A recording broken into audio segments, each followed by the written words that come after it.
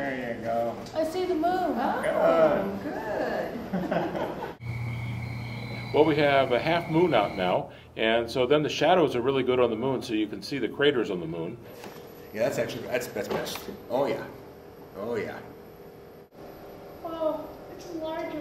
And I can see all that little stuff I was looking at. It would be 250,000 to the moon. 250,000 miles? To the moon, yeah. Okay, Maestro, please lock again. Yes, sir. That's the staircase to the stars. Can you see Annabelle? Let me rotate that. Might be stopped in a little before. It's just like you could reach out and touch it.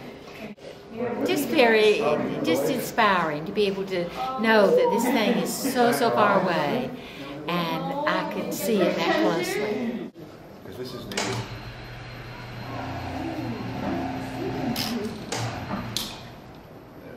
The telescope we have up in the large dome, it's a big 15-inch lens, and it came to Ole Miss from Ireland in 1893.